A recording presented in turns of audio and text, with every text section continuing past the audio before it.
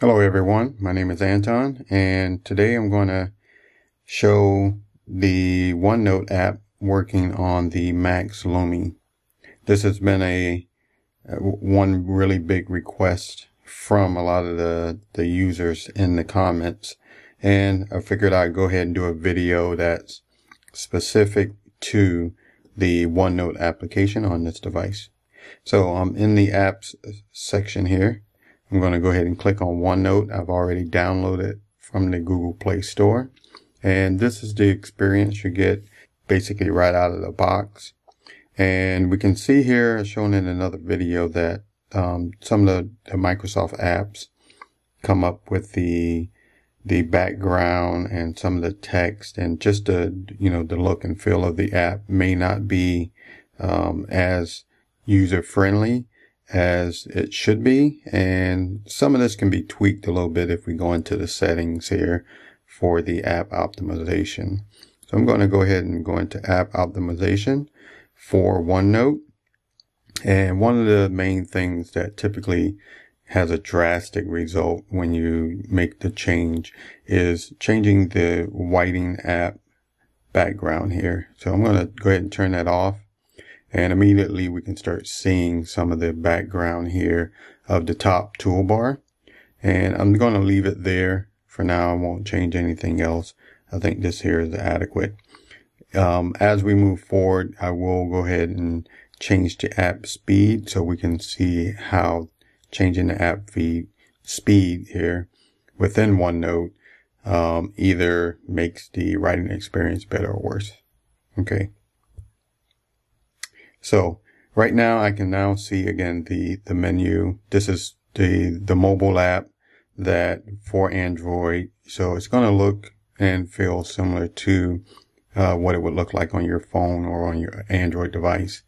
So if I go ahead and let me go into home here and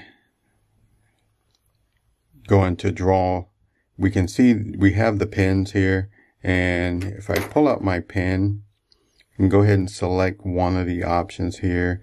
Let's say this option here looks like it will be good here. The colors obviously will not show as color because we're on an E device, but let's see how the writing experience is on this. So one thing you just noticed is the palm rejection is not as good here. As soon as I rested my palm on the device, it started to kind of move the canvas around here a bit. But let's go ahead and do some writing here.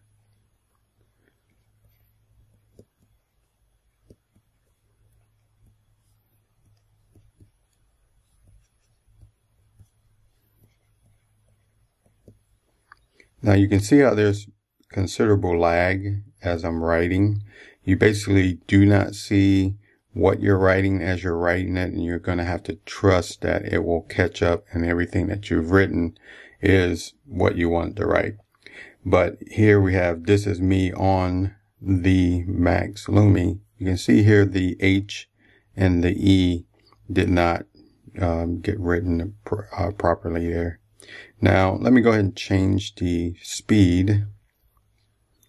We're basically going to go from the slowest speed up to the max. And let's see how this performs. First off, we can see that there's ghosting already.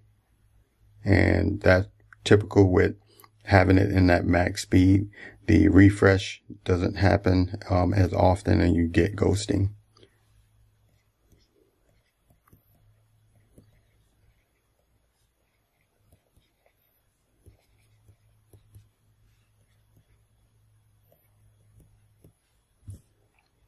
Okay, so here is me writing in the max speed. You can see it seems like it's pretty much the same amount of lag as it is in the slow speed. I can't really tell too much of a difference. So it is really, really, really slow. The lag is unusable in my opinion.